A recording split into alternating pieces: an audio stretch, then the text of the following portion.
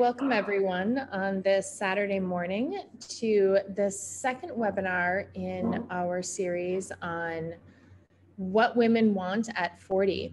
And the second one, we're going to be talking about bone health today and looking at risk of osteoporosis and how women can really take control of their risk of osteoporosis and look at prevention as well.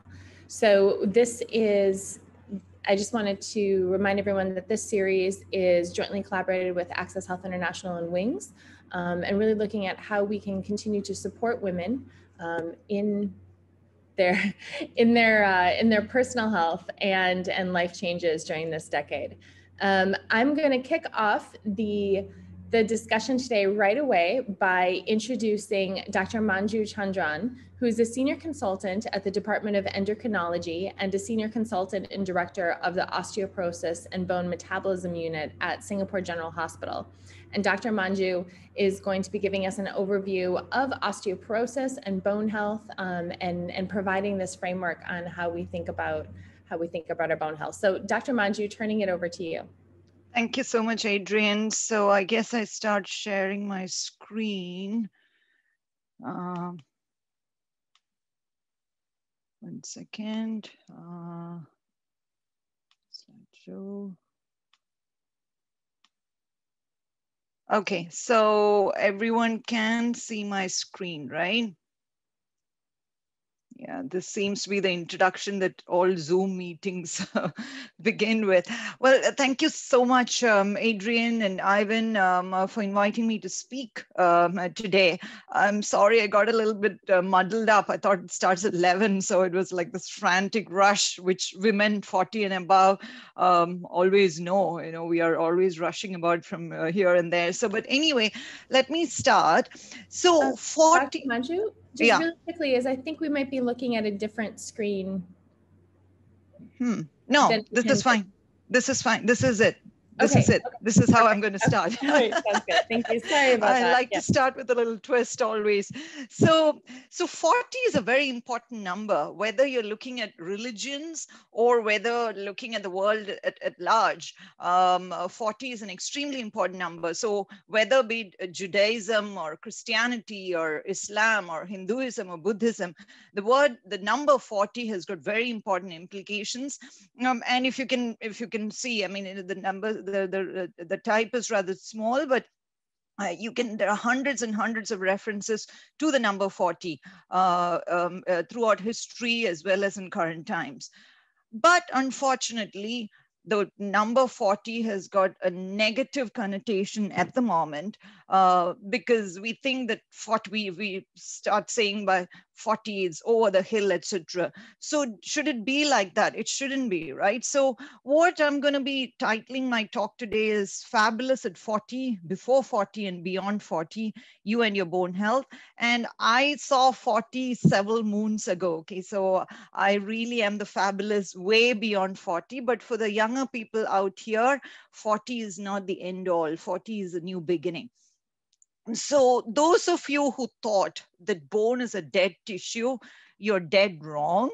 Bones are living tissues and constantly in a state of turnover, making mineral deposits and withdrawals daily. So from the time that we are born till the day we drop dead, our bones are constantly breaking down and reforming every single day, every single minute of our lives. And so I like to think of it as two important little workers sitting inside our body and doing this deconstruction, reconstruction. The bone destruction workers are called osteoclasts. These osteoclasts, these are the construction workers, these are the deconstruction workers. What they do is they remove old bone, and you know, the osteoblasts are the little cells, the little men inside which form new bone. So this goes on throughout our lives. And if you look at the bone through a microscope, this is what you're going to be seeing. You're going to be seeing this constant formation, constant process of bone destruction and bone formation happening. And so if you were to look at our curve of how bone remodeling happens, 90% of adult bone mass is in place by the end of adolescence. So by the end of about, 19, 20 years of age, you've achieved 90% of your adult bone mass. And peak bone mass is usually achieved around the ages of, but between, let's say, about 24 to 30 years old. So after that, I really don't like to call it going downhill, but yes, after the age of about 30 to 35, you start losing bone a little bit more than how much bone you're forming. So bone mass in later life, this part, how much bone you have in later life depends upon the peak bone mass achieved during growth and the rate of subsequent age-related bone loss. So those people who manage to build up a good peak bone mass in the early years, obviously they're going to have a bigger bone bank when they hit their 35s and 40s. And of course, some people, unfortunately, you lose more bone than others in later life. And so obviously those people are the ones who are going to be more affected by osteoporosis.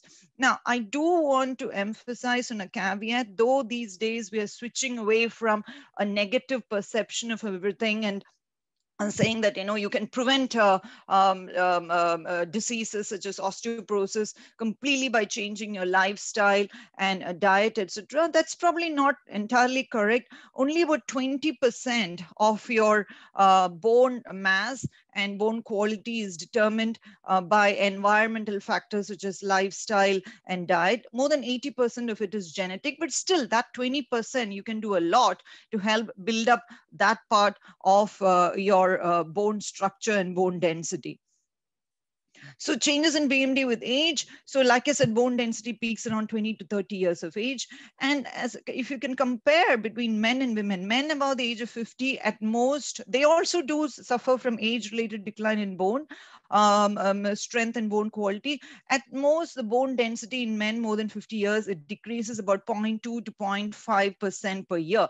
Whereas after menopause, when we lose a protective female hormone called estrogen, you're going to get a decrease of 3 to 5% per year for the first 5 to 8 years after menopause. And then after that, it slows down a little bit. It comes down to about 1 to 2% per year thereafter. So the first few years after menopause are critical because you're going to lose quite a significant amount of bone. And some people more than others, obviously. So that brings me to the topic of what is osteoporosis. Osteoporosis simply means porous bones. It's weak and brittle bones caused by bone loss, and obviously it predisposes a bone to fracture. So osteoporosis occurs. Remember, I was talking about this process of remodeling. You're having bone formation and bone loss happening throughout their lives. Osteoporosis occurs when the process that removes old bone and replaces it with new bone becomes balanced. So normally in our human bodies, this is a very happy coupled process. The process of bone formation and bone destruction is a very happy coupled process. It's a marriage made in heaven. And I think, pardon my atrocious Chinese, but a marriage made in heaven, it's Tianzuo Zihe. So it's basically the phoenix and the dragon, they are in perfect unison. But osteoporosis happens when there is a divorce, when there is an uncoupling between bone formation and bone resorption. So bone removal more than bone formation, obviously that equates to bone loss. So a simple-minded person like me, I like to think of it as, remember I was talking to you about the construction workers, the osteoclasts who destruct bone and the osteoblasts that form new bone. So normal bone turnover, the construction workers are very happy. They're sitting and working in unison. But this is what happens in osteoporosis when there's complete mayhem.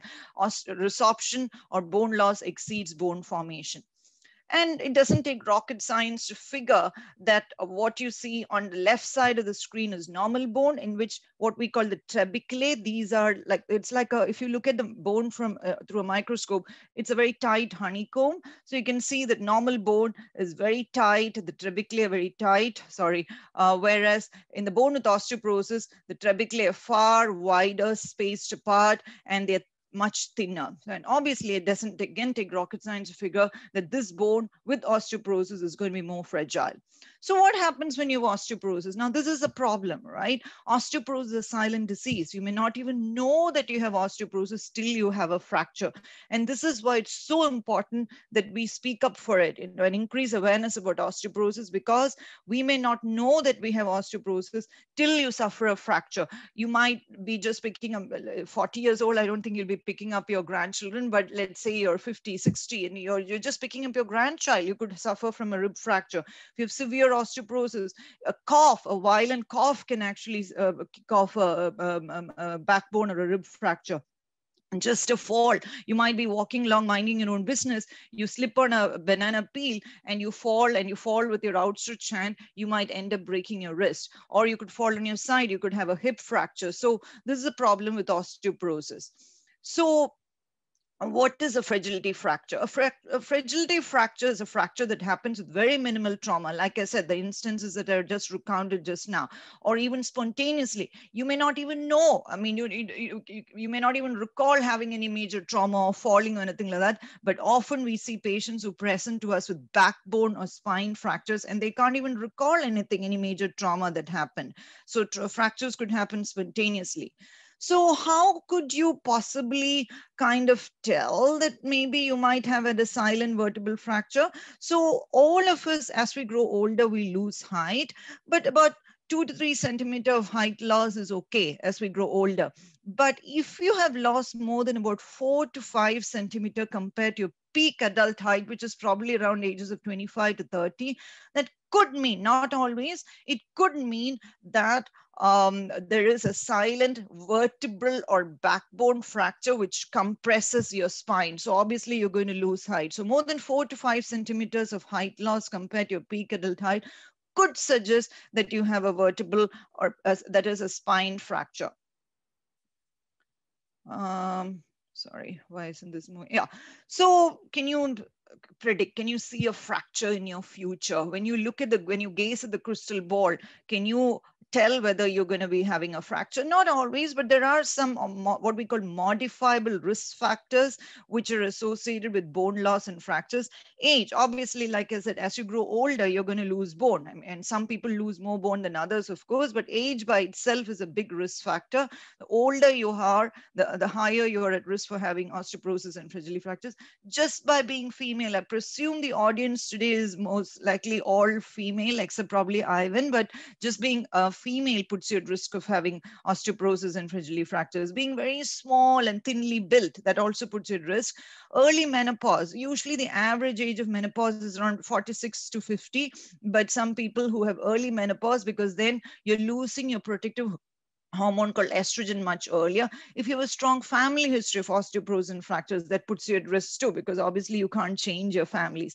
A previous history of fracture, now this is very important, a previous history of fracture puts you at risk of having another fracture if you don't get treated.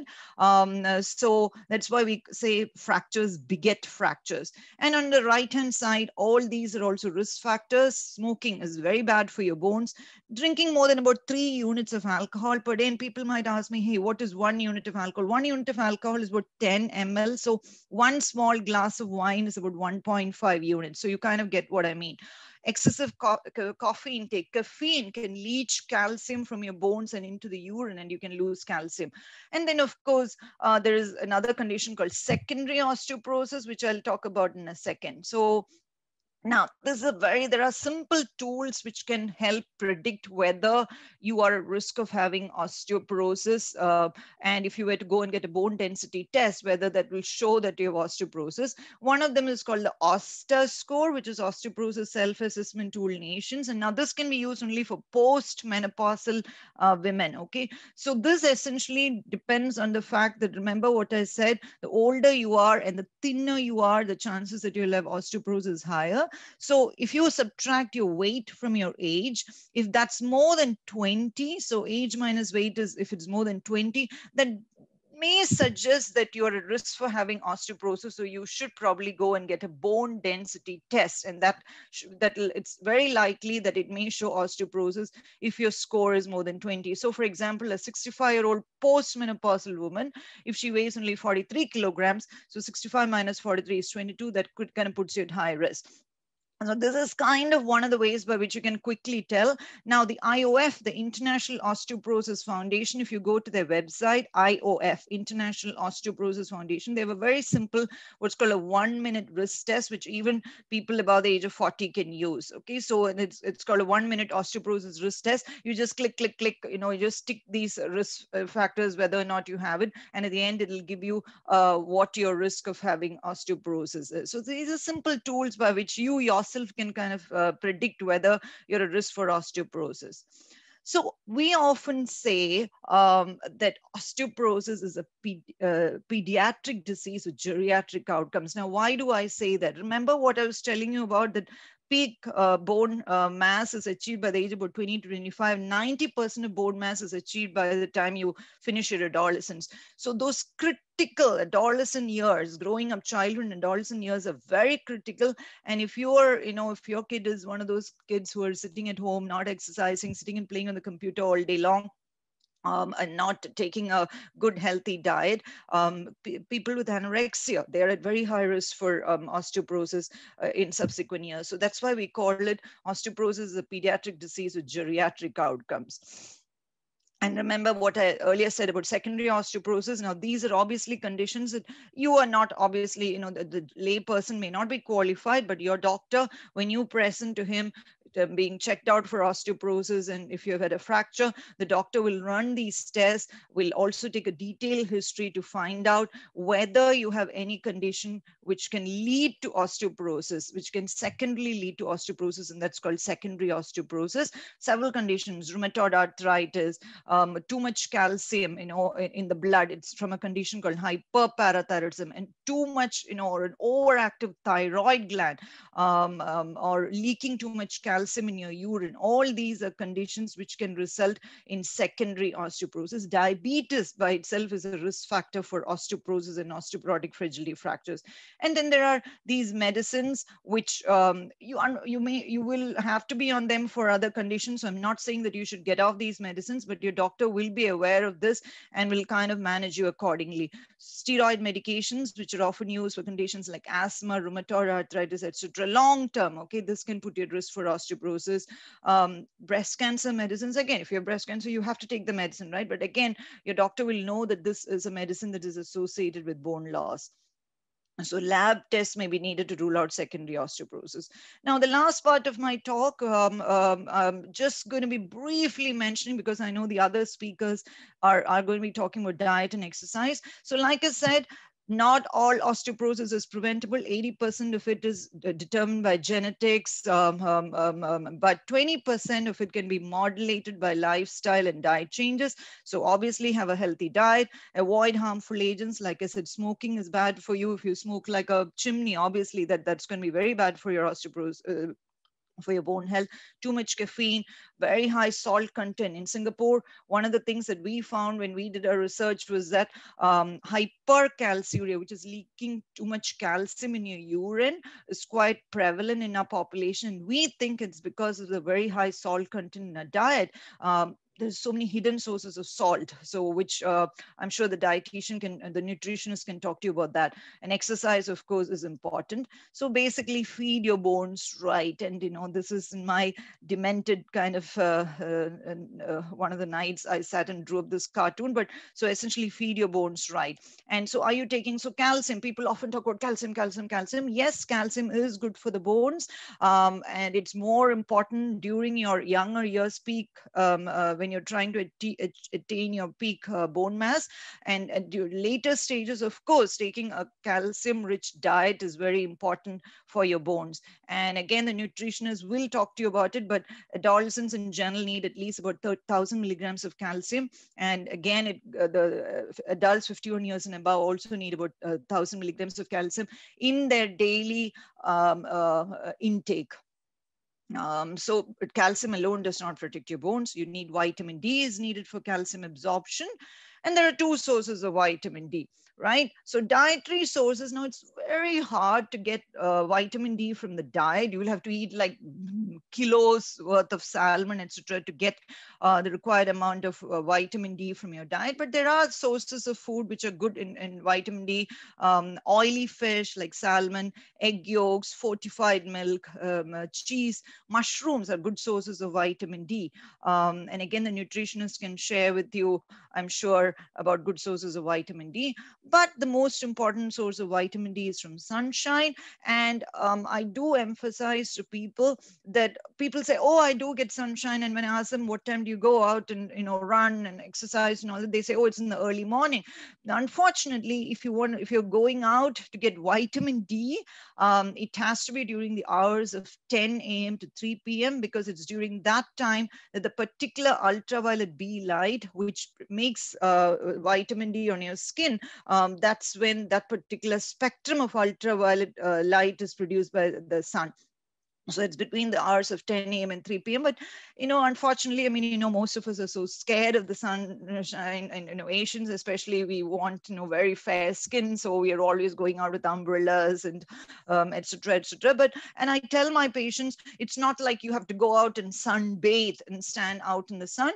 Just maybe go, tapao your food and, take it out and around, 12:15, just go and sit outside, and, have a quick bite, 10 to 15 minutes, especially for Chinese, 10 to 15 minutes of sun exposure for about 3 or 4 times a week is more than enough to get the required amount of vitamin D. For darker skinned people like me, being Indian, I would need a little bit longer exposure, probably about 20 minutes plus or so. So between the hours of 10 and 3 a.m. Okay, 3 p.m. I'm sorry. So there are other important nutrients like protein, vitamin K, zinc, magnesium, etc. But please, I get often barraged with questions saying that should I be taking magnesium supplements, should I be taking zinc supplements, etc. If you have a well-balanced diet, these nutrients are present in your diet. So a well-balanced diet is more than enough. You don't have to go take extra zinc, extra magnesium, etc. Exercise, again, I will not talk too much about it because, I know we're a wonderful speaker who's going to be talking about it, but exercise is strongly recommended, what we call weight-bearing exercises, which means that putting the weight of your body on your bones. But unfortunately, again, and moms of teenagers know this, right? How difficult it is to get them out exercising. And so my teenagers, he's woken up this morning and he's happy that I'm sitting here talking to you because I am not bothering him. He's sitting and playing on the computer. So it's very difficult, but this is important. Exercise is important. Last bit, treatment. Obviously, this is a public forum. I'm not going to be talking about specific treatments at all, but the sad part is that osteoporosis is underdiagnosed and undertreated. So this is something that has to change. So what does treatment do? Remember, I said osteoporosis is when the process of bone formation and bone resorption go unbalanced. So medications act by either reducing bone loss or enhancing bone formation. So have a discussion with your doctor. So like I said, unfortunately, in spite of all this, people might still get osteoporosis and fragile fractures. So you need to be picked up and treated early. So talk to your doctor about which medicine is right for you. Obviously, a public forum is not a place where I can discuss individual medications and treatment for individual patients. So that's pretty much it, folks. Thank you so much. I hope I've set the stage for the next couple of talks, and just to get the fear of turning 40 out of your heads. 40 is really fabulous. I can attest to it. I am 52, so I've seen 40 and I've seen 50 now, and I think they're all great ages. It's just that you have to take it with the right spirit, and I think you can have very strong bones which can last you all the way till the very end. Thank you very much.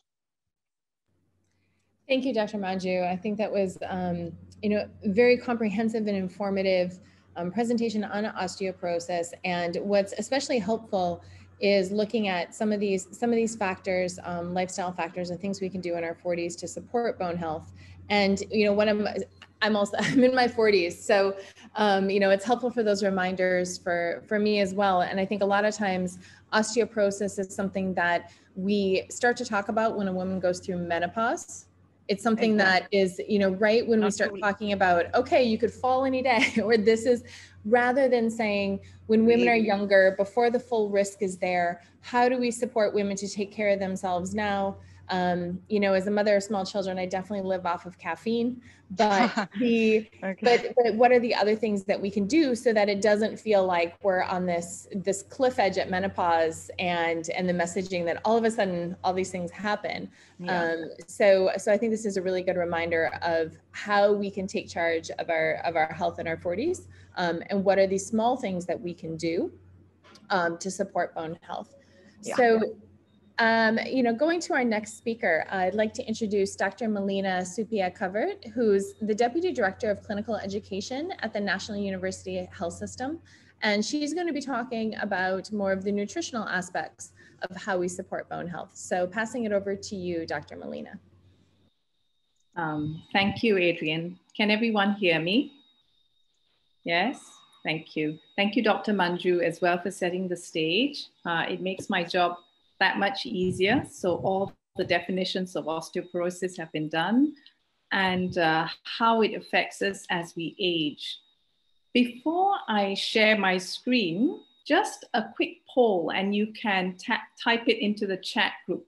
How many of you in the audience actually have broken a bone or any part of the body? Seeing that for osteoporosis, the most high risk areas would be spine, wrist, hip, broken wrist, yes. Anyone else with any bits and pieces that have sort of started to fall apart or in pain? No one else? Next. Good, thankfully. Oh no, 3 bones at once. Whoa. That's bad. I hope it's all mended now. Okay. Next question. How many of you do cook your own meals? Just put a Y or an N for yes or no.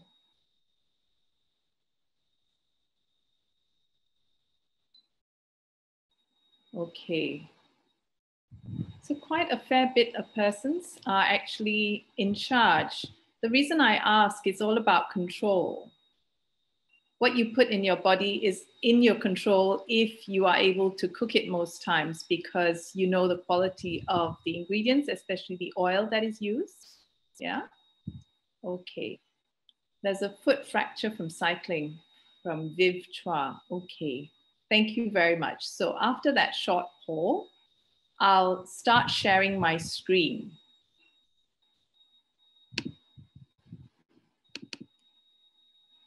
Oh, here we go. Can everyone see the screen? Yeah? So this is a piece of art that I particularly like. I used to actually live and work in Vienna in Austria. And one of the main artists, apart from Kokoschka and Sheila, is actually Gustav Klimt. But this particular painting is in a museum that is in Rome, in another town that I used to work in at the UN Food and Agricultural Organization and World Food Program. So Rome, in the Galleria Nazionale d'Arte Moderna, has the 3 ages of women. If you look carefully, not only is it a pretty picture, but it's pretty real when you look at the child, so-called mother, and the mother of the mother in the painting. And you will see that skin, hair, stance are pretty representative of what we can expect as we grow older.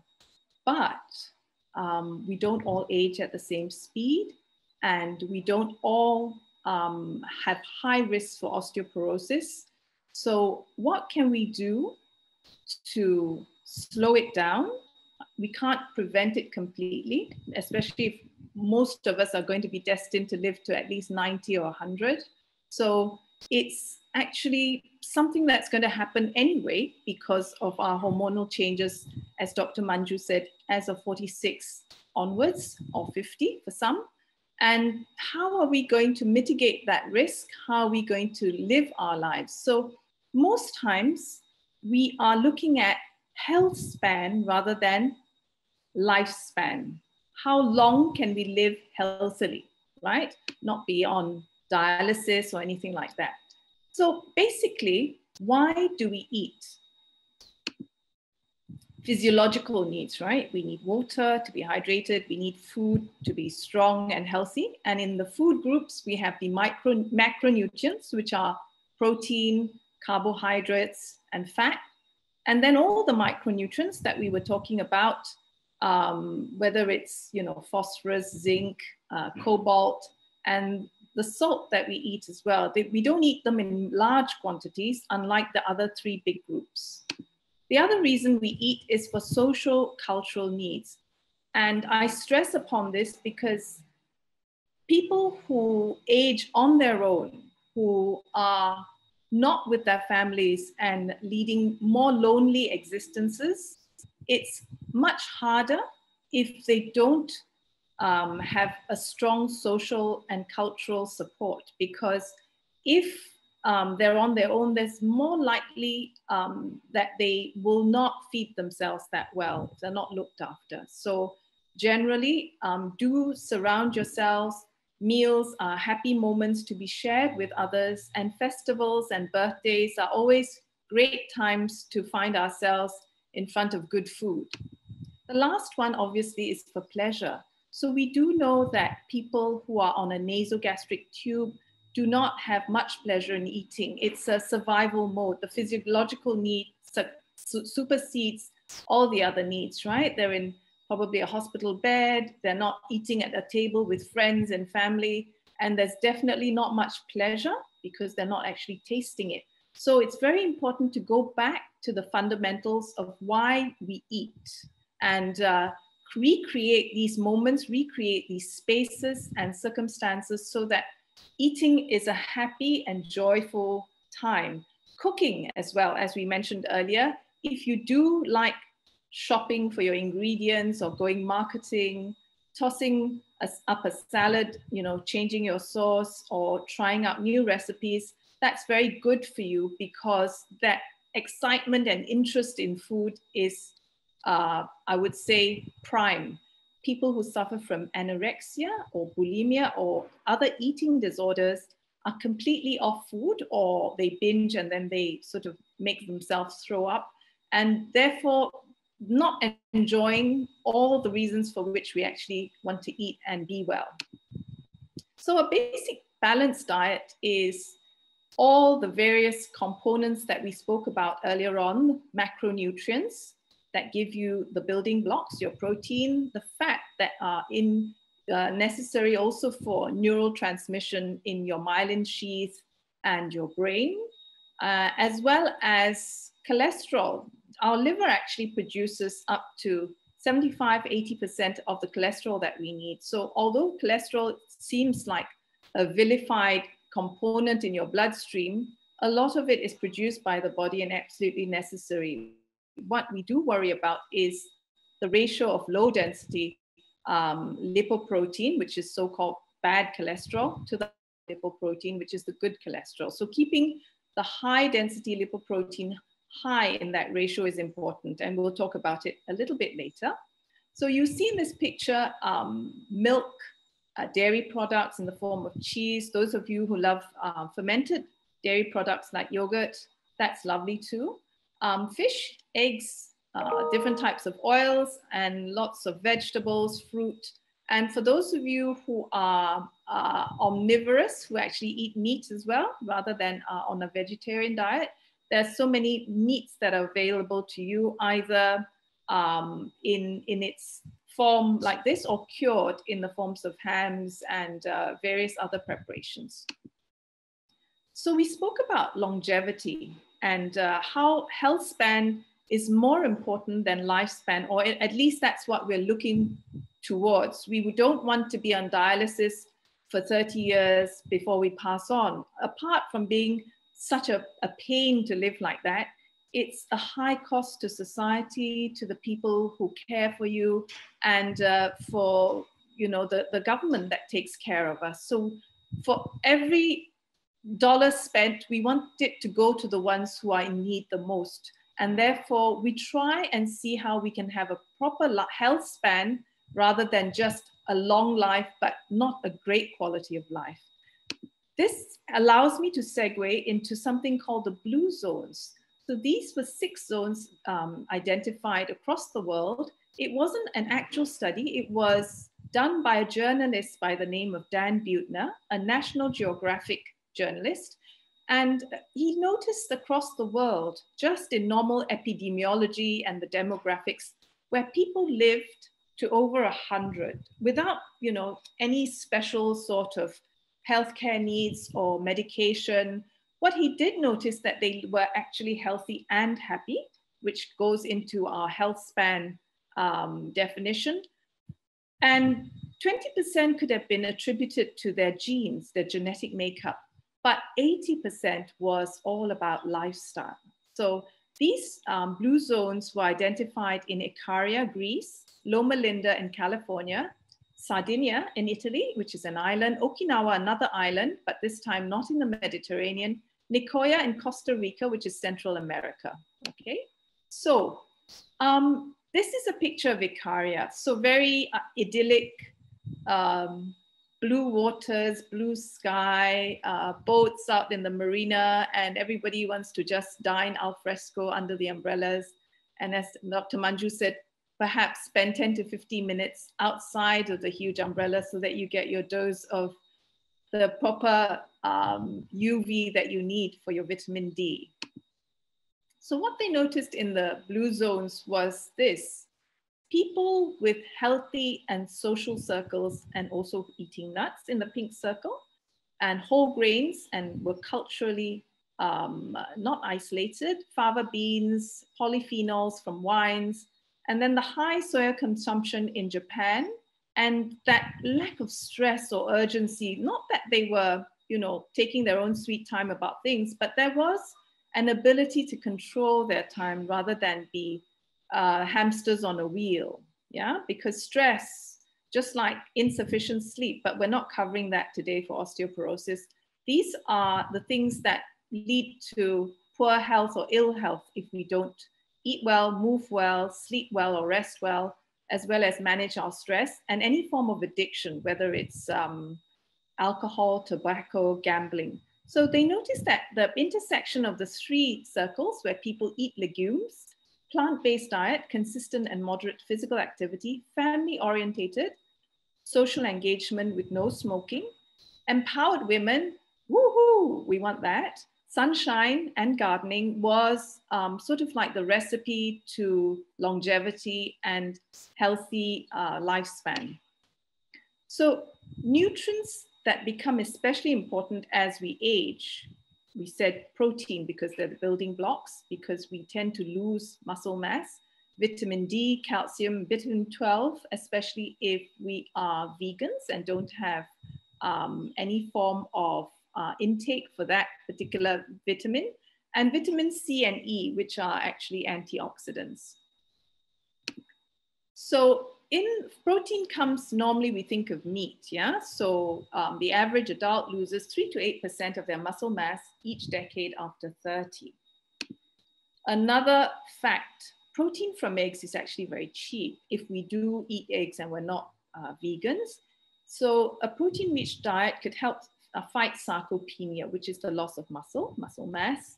And research shows that you may get the most benefits if you combine a protein-rich diet with resistant exercise, which Holly will be speaking to you about, and Dr. Manju just now explaining weight-bearing exercises. So fatty fish found in omega-3 found in fatty fish is very good for you. So apart from the fish, if you notice, like very modest can of sardines actually has gone through what we call appetization. That means the tins have been heated to a high temperature and then sealed. Quite often the bones of these fish are actually edible. They actually crumble. So that's a lovely source of calcium as well. So if you eat fatty fish in that form, in mackerel, sardine, or salmon, it's very good for you because not only do you get your essential fatty acids, but you also get the calcium that is, nice, easy to eat.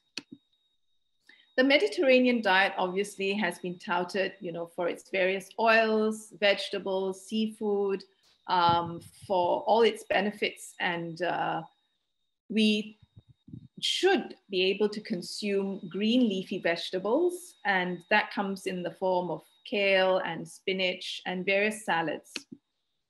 Lentils, nuts, and seeds as well, especially when we're vegetarian, are very important for our bone health and our health in general. It is also a great source of roughage. If you look at these beans and seeds, they have an outer skin, and inside, apart from tetrasaccharides or carbohydrates that are inside in the cotyledons of these beans, you have also a lot of roughage and fiber, which is extremely important for good intestinal transit. So whilst we speak of the Mediterranean diet, we're living in Asia, we should also, look towards what's affordable, what's in season, what can we get from the markets. So local produce in the forms of yams, the nice sweet potatoes that are purple. So all colorful food, especially with anthocyanins, and various colors are good for you. Not only are they, health protective, but they're absolutely delicious. So look around in your markets, your supermarkets, and I don't think any form of frozen food is that much worse than fresh food. So if you are stuck and need to get, good frozen food, please do so. It is almost just as good, if not better at times, because certain like peas are harvested, and the pea freezing factory is less than 2 hours away from the fields. So the nutrients and vitamin content is extremely high, rather than something that's been transported, brought to the shelves, bought home, and then sits in your fridge for another 2 weeks. Yeah. So you can see that there is no hard and fast rule about fresh versus frozen. Seafood and seaweed as well. And don't forget your fermented foods that are extremely good if you want to enhance the flora of your gut, the microbiome. So here is a short video on bone health and nutrition. For those of you who are visual learners, this may be helpful rather than listening to me lecture on and on, yeah? So just watch this. I hope I get it right. I'll have to perhaps stop share for a while and go to here. There we go. And then share again. Can everyone see the screen? Getting the right nutrients to build and strengthen your bones may be easier than you think. In fact, you may already be eating many bone-friendly ingredients in your daily diet. Do you recognize any of these? If you are not consuming enough of these foods, start introducing them into your meals, and remember, dairy is a key source of calcium and protein. Fish is a great source of protein and vitamin D, and some fruits and vegetables contain calcium and other nutrients that make your bones smile. No matter what your age, good nutrition helps to keep your skeleton strong and fracture-free. So make sure you eat the right foods and serve up bone strength. Okay, so that was short and sweet, and hopefully impactful. Now I'll go back to this, and there we go. So the guidelines. The broadcast is now starting. All attendees are in listen-only mode. I think I have to stop share again. Good morning, good evening, and welcome to the webinar on the pharmacological treatments for osteoporosis. Oh dear. My name is Masaki Fujita, and I'm the Science Project Coordinator at the International Osteoporosis Foundation in Switzerland. I'm also the Capture the Fracture Program Coordinator. Okay, sorry about that. I'll go back to the Zoom and screen share without extra voices trying to help me in my presentation. There we go. Okay, after that short interlude and some form of entertainment, we go back to the calcium recommendations. I think Dr. Manju had it earlier on, and we all sort of agree on the 1,000 milligrams per day. And if you were to take calcium supplements, just know that read the label, calcium carbonate, often to be taken with meals to optimize absorption. Whereas if you take the citrate form, it can be taken anytime. Yeah, no big deal. Most of them are, you know, very easily absorbed, and you will get what you need. And whatever you do not absorb will just be flushed out in your urine, right? So vitamin, oh no, this is the same, sorry. I'll have to, this is wrong. I will go back for the vitamin D. So for vitamin D, it was discussed earlier on that I didn't check that. Sorry, now my phone is ringing. I got more noise now. Apart from, it's a fat-soluble vitamin, so it would come in capsules that look like your cod liver oil and things like that. You would take up to 1 or 2, depending on your age, depending on what, how easily you take to that. Some people don't do so well. They prefer injections of vitamin D in one go. They have been sort of prescribed by their doctors. If you do want to have a natural source as well, that was mentioned earlier on, sunshine would be the way to go, yeah? So not too much, because again, you would worry about exposing your skin to too much rays and therefore other problems like, you know, melanoma, skin cancer. But 10 to 15 minutes in sort of late morning, middle of the day, afternoon would be fine. I'll go forward so that we don't see the wrong information again. And the last point I wanted to stress was not to smoke. And Dr. Manju said that earlier on. Smoking increases your risk. So if you want good bone health, try not to smoke, or at least cut down if you do have, you know, problems trying to stop in one go. So elderly people or people of a certain age sometimes have reduced appetite. So in general, they're going to eat less, and their nutritional deficiencies and poor health would then set in. So try, and if you're a caregiver, to look out and make sure that, you know, people with not that much of an appetite are still getting the macro and micronutrients that they need. And on a vegan or vegetarian diet, people are less likely to eat rich sources of vitamin B12. So if it's more abundant in animal foods, maybe supplements would help, yeah, because you're not going to be having access via that means. So the last part was just to say, the food you eat can be either the safest and most powerful form of medicine or the slowest form of poison. It's a quote by Anne Wigmore. I thank you for your attention. And if you have any questions, I suppose you'll be at the end during the panel questioning. Thank you very much. I'll stop sharing my screen. Thank you, Dr. Melina. And I really appreciated that you focused on the blue zones and really looking at, when it comes to caring for our bone health and overall health, it's not about trendy diets.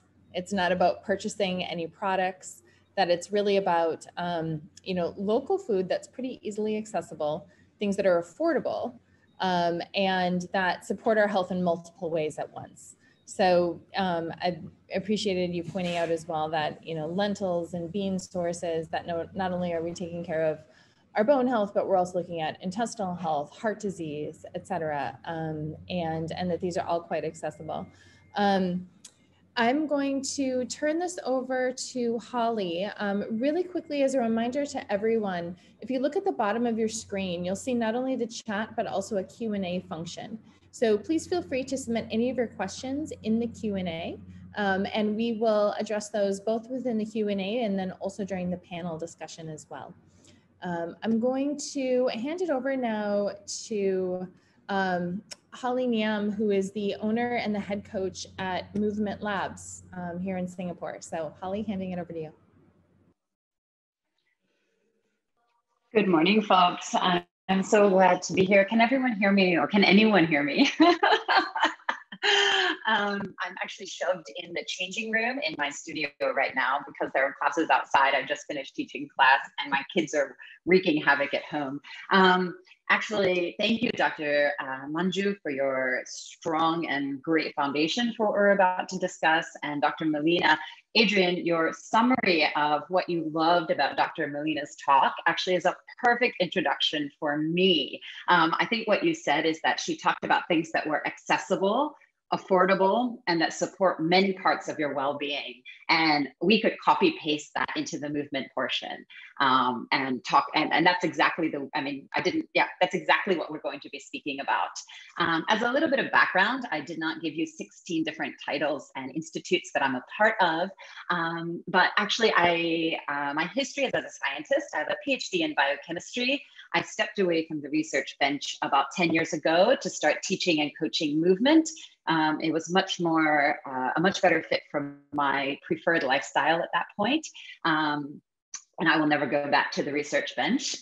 There's nothing wrong with it, but I am so passionate and lucky to do the work that I do now. So academically, I could show you lots of slides about the importance of exercise, but practically speaking, that foundation has been laid. And lots of times we know things are good for us, but it's the next step into making that happen that is really where the barrier comes up for people, right? Academically, I suspect that all 31 attendees here, plus all of the presenters, know that they should be exercising or moving. I don't need to convince you of that. If I do, we can do that on the side, but I think we all kind of know that, but rather bringing that into practice is where we sort of get stuck. And that is perhaps where you may see I'm going to sound a little different than a lot of the fitness professionals that you may have had exposure to in the past. Like I said, I've been working in the movement industry and I choose the word movement because sometimes exercise or fitness feels a little bit intimidating or overwhelming. And it's a reminder to all of us that movement matters. And I'll come around to what that means, but there's a very specific reason I choose that terminology when I talk about what I do. I call myself a movement professional, not a personal trainer, most of the time. And like I said, I started as a running coach, and that evolved into teaching yoga and Pilates and strength training. And of course, as with many of us, our careers evolve as our lives evolve. So the areas I focus in have shifted a little bit. And these days, I typically work with folks who don't feel at home in a big gym. If you're going to a big box gym, means a chain gym or a community center, and you are doing great with your routine, perfect, then you may not need me. You may not need this pep talk. But I tend to work with folks who may not feel at home there. I work a lot with pregnant women, postpartum women, and then women as they age. My community and my space is not female exclusive. It's not only women, but that tends to be who is attracted to the spaces that I work in. And many times, because of these populations, these are busy women.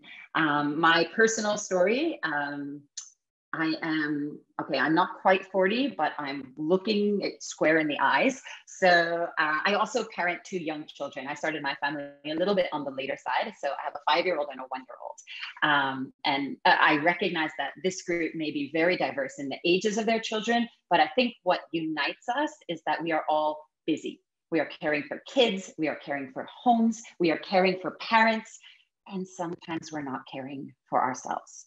Okay, again, this is not news to you.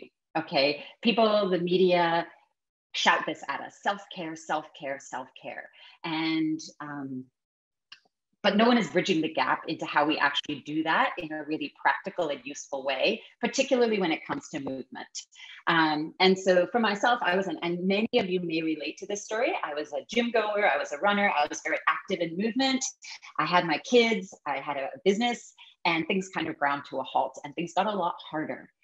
Making time and dedicating time for my own movement. And it was a reminder to me that what works for people when they're 20 years old doesn't necessarily work for them when they're 40 years old, right? And so what I hope to bring you today are some strategies and some ideas and some encouragement All right, I'm a coach. My job is to give a pep talk sometimes.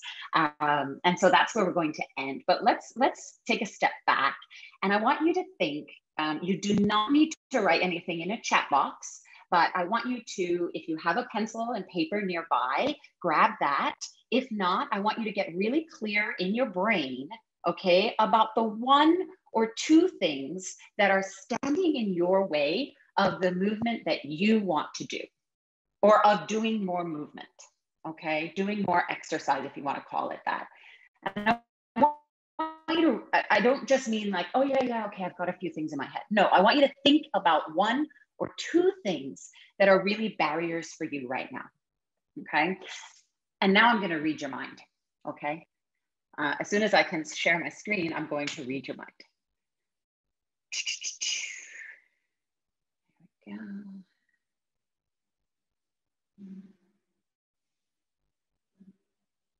All right. So here's the question. All right. And I'm going to assume we're screen sharing because my computer assures me we are. All right. So what are the common barriers?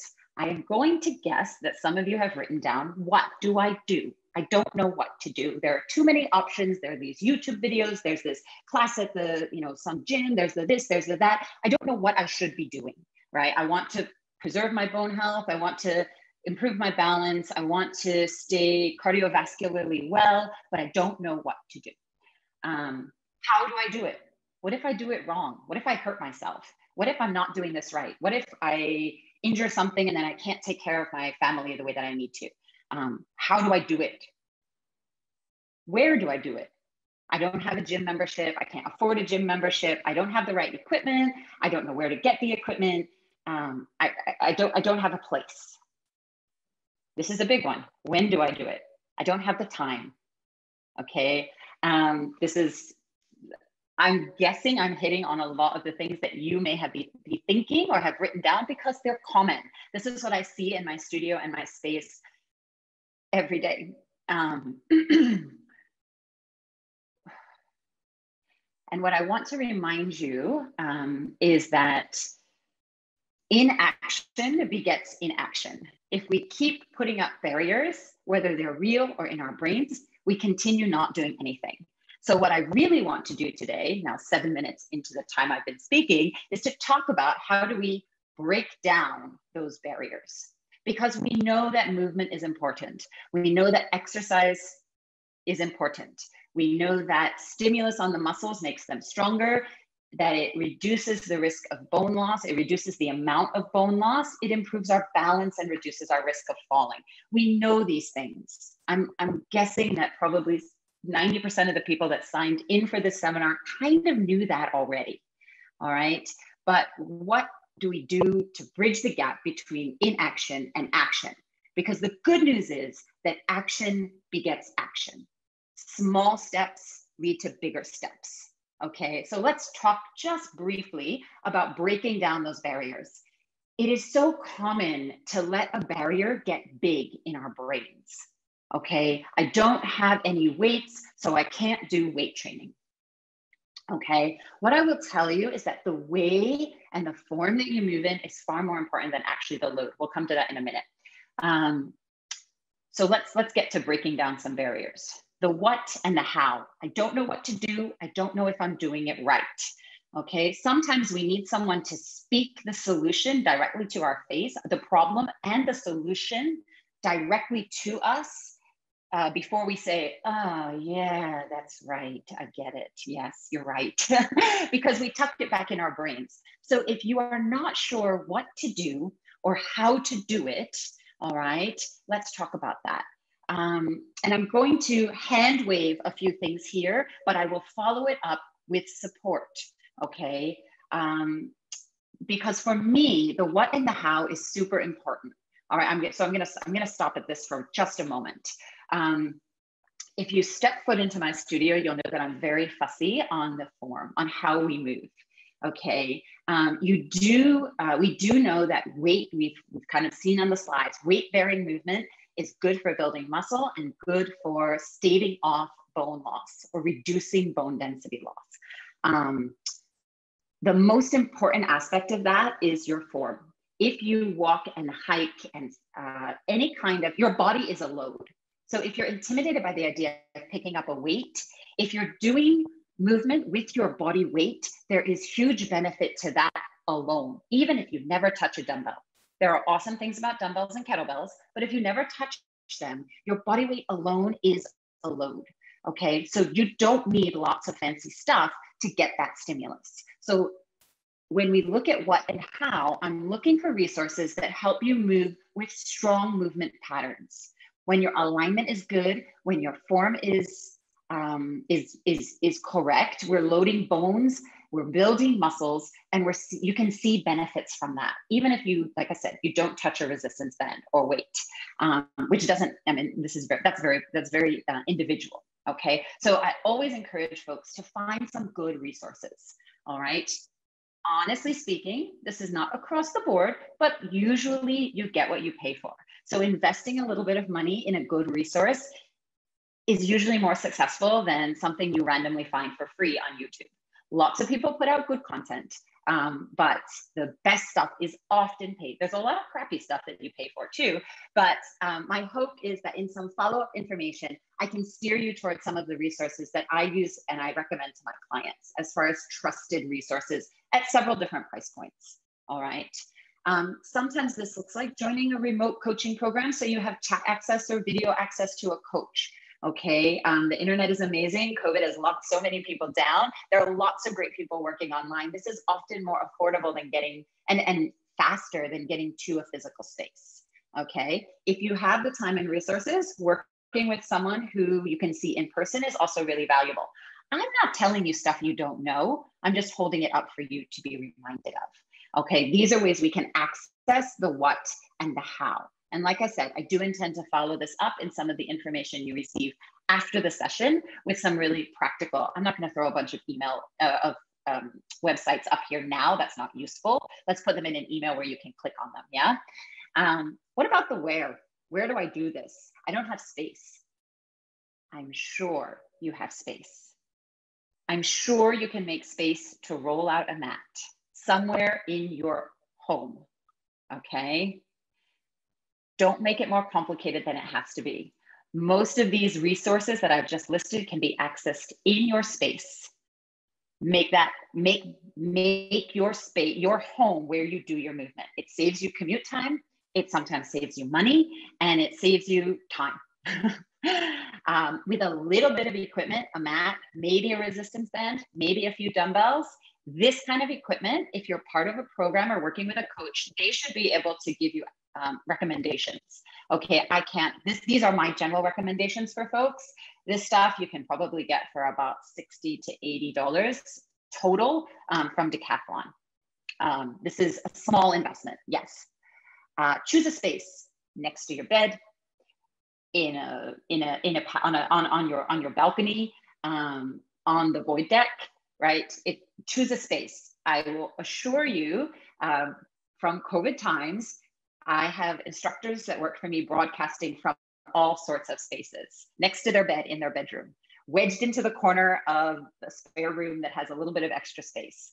There is space, find it. If you need a video camera setup based on how you're consuming content, check that and make sure it's working. Again, the coach or the person you're working with should be able to give you some suggestions on that. Don't let the technology be a barrier. We're all Zooming. You're all here. We're all Zooming. Okay, don't let that be a barrier. At a playground, do you play with your kids on a playground? Do you walk your dog? Do you get outside at all? I love the playgrounds in Singapore.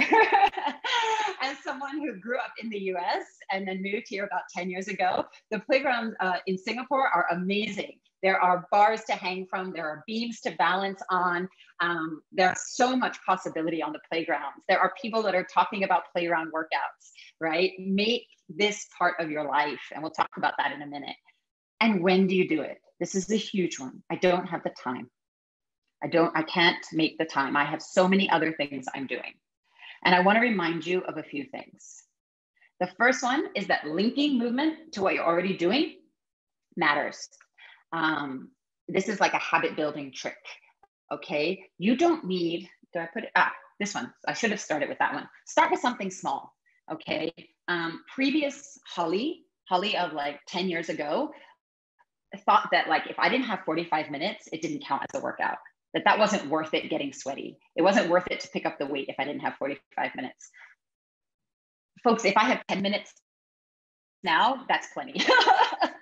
Use the time that you have, all right? Or make that little pocket of time, okay? When my littlest one was little, I used to lay on the floor and do his tummy time, and I would do a little workout there because I was already laying on the floor, all right? I have people that I work with who practice their balance while they're brushing their teeth. They do a few stretches or some squats while their tea kettle is boiled, while they're waiting for the tea kettle to boil. This is not prescriptive. I'm not telling you what to do exactly. I'm suggesting to you that you think about what parts of your day give you space to sneak in a little bit of movement. Starting a brand new routine can be hard. Building a habit from scratch is hard. Stopping for 10 squats 3 times while you walk the dog, that's a lot easier because you're already walking the dog, right? Doing a few deadlifts while you wait for the tea kettle to boil, that makes sense because the tea kettle, you're already waiting for it, right? These ways of sneaking in movement matter, and they start to build patterns. And habits and patterns are far more important for movement than any exercise routine I could give you, okay? Finding, making, dedicating the time and space to move is the biggest barrier for most of us, okay? And then there's a bit of accountability. I often tell people that come into the studio that accountability is 50% of what I do as a coach and an instructor, okay? They say, I wish I had the discipline. I wish I had the discipline or the planning so that I could do this on my own. And the reality is that you have it, but you're expending it in other places right now. Caring for your family, doing your job, caring for your home. So if you can have someone who, provides you with a little support, the same way you provide support for your kids, for your spouse, for your parents, you deserve that support. You don't have to muscle through everything on your own, although we often think we do, okay? You have a finite reserve of discipline.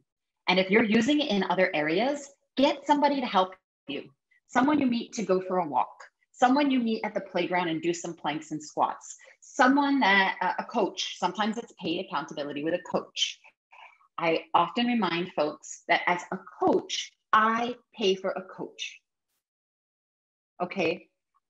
I pay someone to do for me what I do for people as job. Why? Because I don't do it for myself in some phases of my life, okay? There is no, I used to be embarrassed by that, but there's no shame in that. You deserve support and accountability if you want to change a habit and need some help, okay? So maybe, again, I don't want you to write down all the stuff on this slide. I want you to think about one of the barriers that you listed. And we're gonna come to one more, the last one, okay? And I want you to think if there's something actionable you can do, something here connected for you that you can take action on. It doesn't have to be, I don't want it to be revamping your whole life, okay? I want it to be one small actionable item that you can do to start to precipitate change, okay? And the last one is why. Why are we doing this? The first answer I often receive is not the deepest answer. We often immediately want to change our appearance or change our size. And I'm going to say that right up front. And I'm going to say that that is not a long-lasting or effective motivator for change. What are effective motivators for change? I'm going to poke you just a little bit deeper, right? Our why. What is your real why for making a change? My aim here is not to make you feel guilty or embarrassed or ashamed. My aim here is to help you connect to something that will help you stay motivated in the long term. What life do you envision as you age? This goes back to something that Dr. Melina said. You don't want to wait until it's the last moment to try to make a change. Can you make a shift now? What do you want your children and your grandchildren to remember about you? My answer is not yours, but my answer is I want to remember the play we do. I want to remember them playing with me outside, exploring, climbing, hiking, running. That's what I want my children to remember. So I work to keep my body in a place I can do that. What memories do you want to make now? Do you want to do a hike? Do you want to be able to lift something heavy? Do you want to be able to do what do you want to do now? And how do we build a body that will support that? And that again feeds into this last one. What will the future you thank today's you for? Building that mini habit that grows to a bigger habit. Getting the foundation of a squat so you can load it up and do your best squat ever when you're 55. Be able to walk without pain now so that you can hike in Hong Kong when we can fly again, right? What is you in 5, 10, 15 years going to thank the you now for? That's a long time. Start small, build from there. And so I'm actually going to give you a little bit of practical, well, like I said, I'm going to follow up with a little bit more information, but I'd also like to invite you all to bring this into practice later this week. I'm going to be offering a free 30-minute session for folks that are signed up for the seminar today on Wednesday evening at 8 p.m. This is going to be another Zoom session that's run by myself in my, I'll be broadcasting it on Zoom. You do this at home with stuff you already have. You'll get some more information about that when you register. And I'm going to leave you that at the end of that session with a simple takeaway workout, because it's great for me to sit here and say all this stuff, but what does that mean for you later?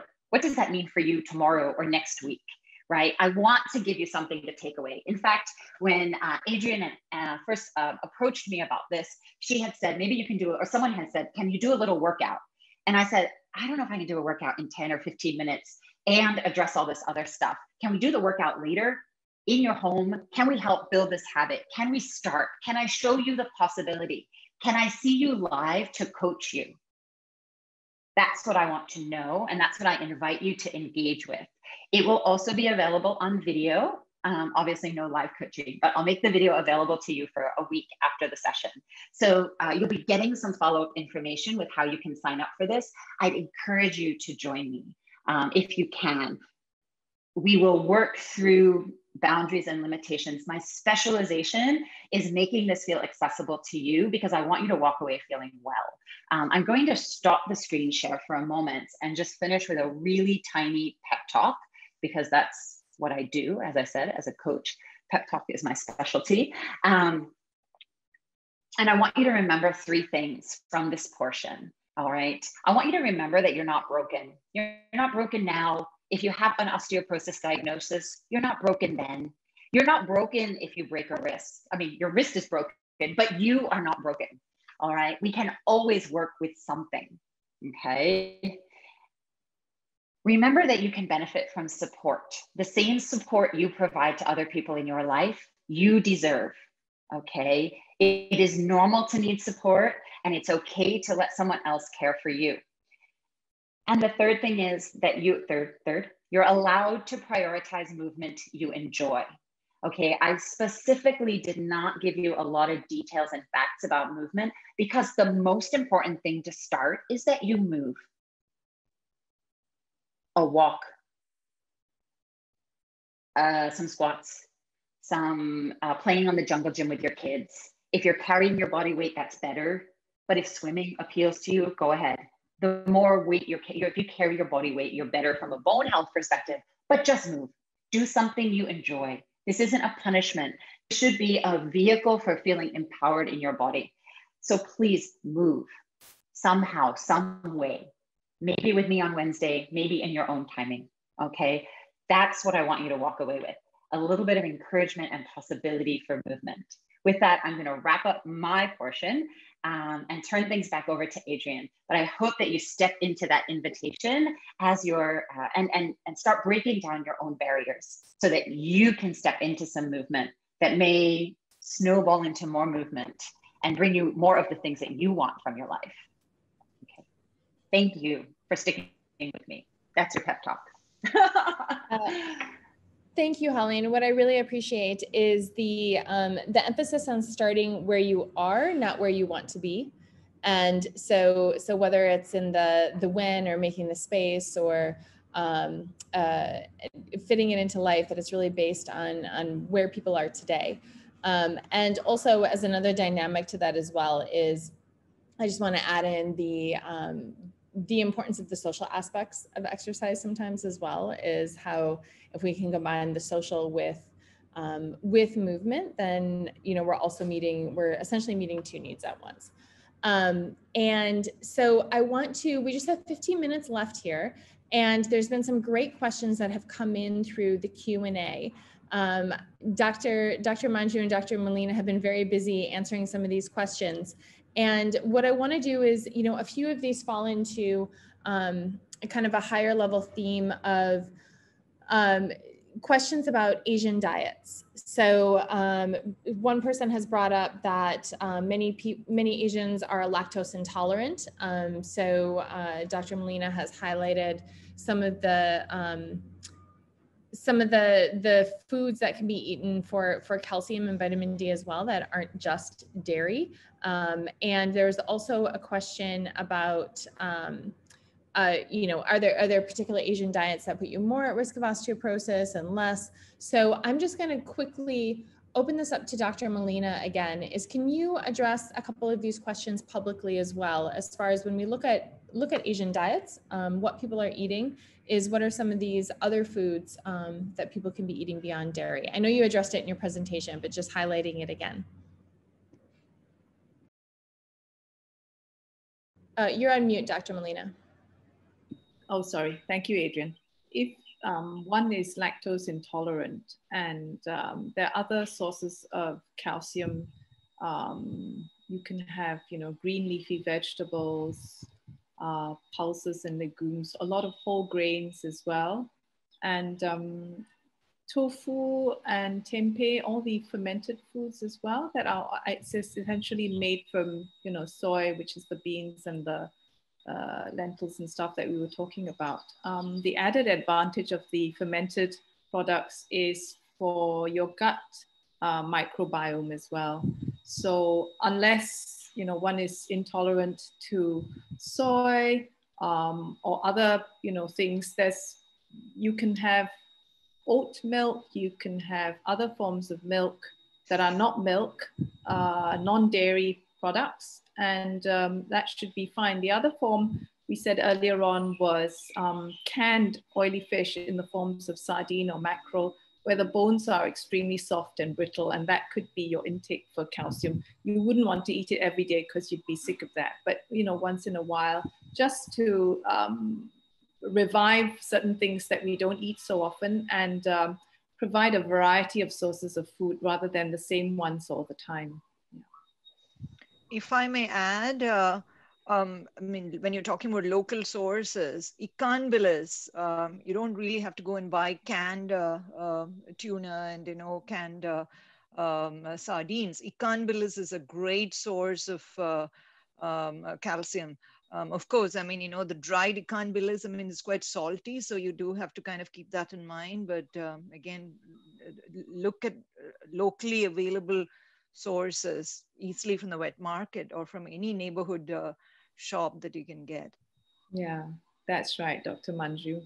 That also is rich in phosphorus and other minerals. Yeah. So the only thing is that the salt, it's very salty, but small quantities, 2 or 3 times a week, should be very good for you. Yeah. Mm-hmm.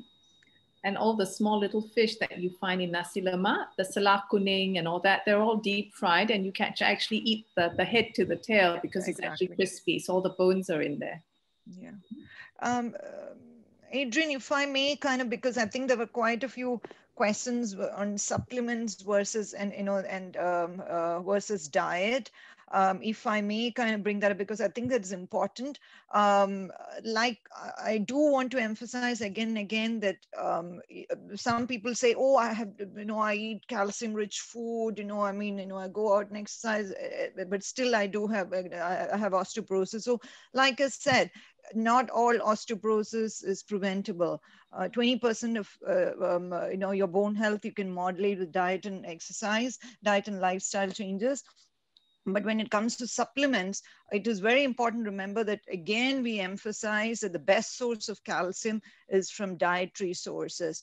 It's only if you really cannot, I mean, if you hate milk, if you hate all sorts of dairy, you can't stand tofu, you shudder the thought of tofu, those kind of people, or very old people who cannot take, enough of calcium-rich foods, that we recommend supplements.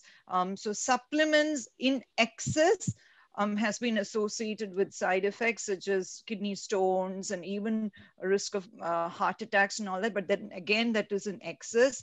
But from the diet, so far, calcium from the diet has not been associated with the side effects. So that's one important thing to remember. I think what I appreciate and what I love is that the other suggestions for foods beyond dairy that have calcium are some of the most affordable things at the wet market. So leafy greens and tofu and the smaller fish these are and so it makes it a lot easier to incorporate into the diet as well and make it something daily. So whether it's throwing greens into soups or putting it as a side dish, it makes it easy and affordable. There's also, Holly, there are a couple questions specific to weight training. And I think that is interesting, specifically because a lot of times I think, we gravitate towards the cardio, less on the weight training. And so if you could answer a couple of these questions around how to incorporate weight training, and if people are having some challenges with weight training. I mean, personally, the things that I could do at 20 are not what I can do at 42. As far as, I might feel joint pain or the strength work might be, I have different limitations thanks to these two little beasts in my house. So yeah, if you can just. Yeah, definitely. I'm scrambling to listen to answers and type answers here a little more specific to each question. But broadly speaking, I would say a couple of things. As far as putting together a general, I emphasize in the talk that some movement is better than no movement. However, if you're already doing some movement, looking at a mixture of things that are a little bit more cardio based, that would be your walking, your hiking, maybe you're running, you're swimming, things that are a little more strength based, whether it's body weight or with external weight, and then things that are a little bit more stretch based. Those are the three elements that we look at in terms of a well-rounded program when you're ready for that kind of next step, right? So I know there was one question about, I'm doing like HIIT, high intensity. If you're really doing HIIT, it's high intensity interval training every day, and I'm always sore, right? I used to be able to do it or do other things every day, as Adrienne just said, and I can't. The reality is our bodies take longer to repair and recover from workouts, and we have more demands. We're probably sleeping less than we did in our 20s. Maybe, I'm not sure. We have a lot of other external stressors, right? And it's all stress on the body, whether it's emotional, physical, whatever, it's all stress on our body. So recovery time is slower. So my suggestions when you're finding yourself a little bit stuck or constantly sore are to vary your, a couple of suggestions. First, if you're always doing kind of strength training movements, get assessed by a professional for your form. Because if your form is not good and you're compensating in other ways, you may never really be recovering, and you may not be putting the stress on your body that you want to put on to build muscle and to increase bone density, right? So make sure that you're getting assessed by someone who will really check that out for you. Not just tell you to go faster and stronger and harder, but really make sure that your form is tuned in, okay? Second thing is to vary. If you're doing weight training or high intensity work every day, alternate that with something like a walk or some stretching. Maybe give yourself that extra day to recover. If you're never recovered, you're not doing any benefit to yourself, right? So more is not always merrier. That's what I tell my folks when they're moving. So vary the kind of movement that you're doing. Let me see. And then if you consistently experience significant fatigue, muscle ache for things that you don't feel sync with what you're actually doing, then there's always space for an assessment by a physician, just to make sure that everything else is in order, that, you know, that all of your hormone levels, your nutrient levels, that everything is balanced, is kind of balanced. There's no other reason that you might be experiencing this, but form, variety, and then, and not necessarily, you know, order depends on your personal situation. I can't tell you which one you should do first, but, you know, vary the type of workout you're doing. Give yourself some recovery time, and perhaps, you know, there may come a time when seeking out a physician, just a physical kind of assessment would be appropriate. Is that okay? Yeah, and I just have to say, you know, one thing that I'm really learning from the questions that we're getting across is, and this is something that we talk about quite a bit about in our preparations for this webinar series with Wings and within Access Health, is how this period of life in the 40s tends to be kind of overlooked by the healthcare system, so to speak, as there aren't really those touch points of where do I ask these questions? You know, how do I, especially in, you know, potentially around primary care settings, is I'm not getting, there's not a certain thing I'm being seen at the doctor's for. I don't need to, there's not a condition that I have to go be seen for, et cetera, but I'm looking at how do I improve my health, and that some of this can be very personal, some of it can be, you know, that applies to many people, but how this is an important that this is an important thing. And I think Dr. Molina has a little bit more that she would like to share as well. So I'm going to hand it back to Dr. Molina. Thank you, Adrienne. I just wanted to say that those of you, I assume that most of our audience is feminine and mothers with children.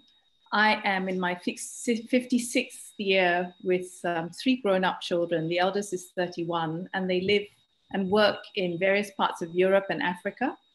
And I think that the message is you're not too old to start, but if you do start and you get your children into the mode of moving, eating, sleeping, any form of, you know, good habits, it's a lot easier than later, but it's again, never too late.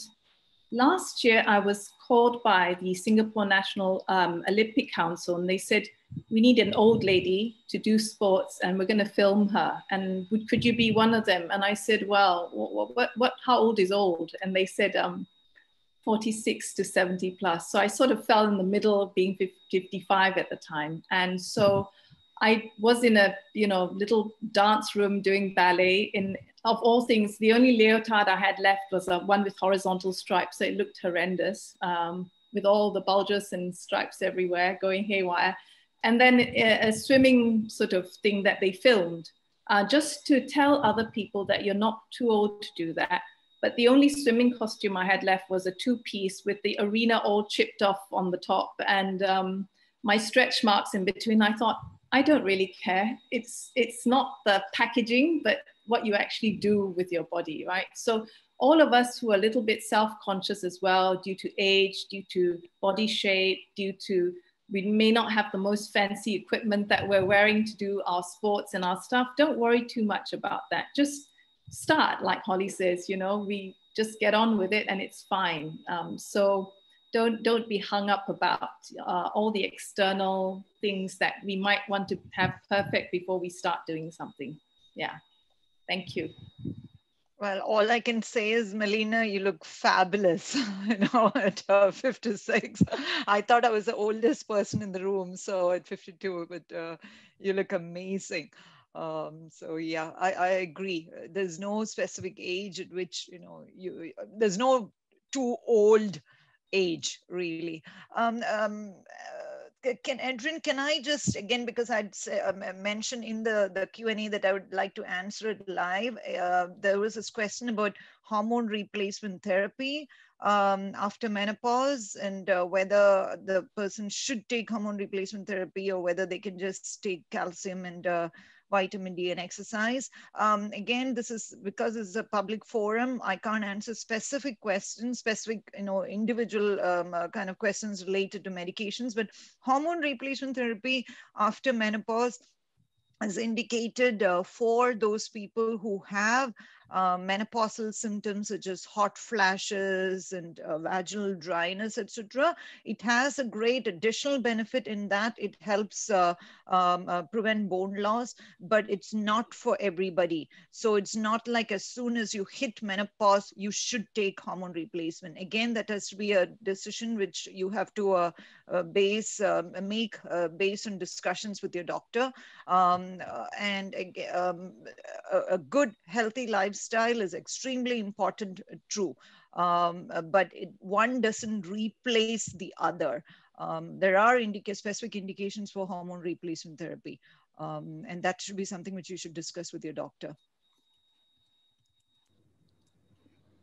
Thank you. And we've just, thank you for addressing that. And I think, between everyone's final comments, it really wraps up that really our big takeaways is that it is important to develop these healthy habits, even if it's small changes that add up over time. That any of our concerns are things that we should be addressing with our doctors, with your primary care physicians or any of your women's health doctors that you're seeing as well. And not to be afraid to reach out for support, whether that support is social support or it is with a professional, but to prioritize your health needs as well, and to reach out for that support if needed.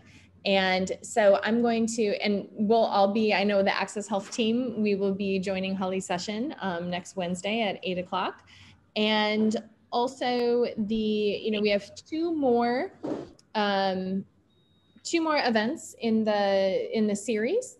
So here's a QR code to sign up for the next one on March 6th. And this is when we're going to be looking at specifically around menopause. And not just about, I think a lot of times, women have questions about menopause right when they're hitting menopause, or that's when a lot of times these questions are addressed. But we know there's quite a long time period beforehand where pre-menopause, women are experiencing various changes as well.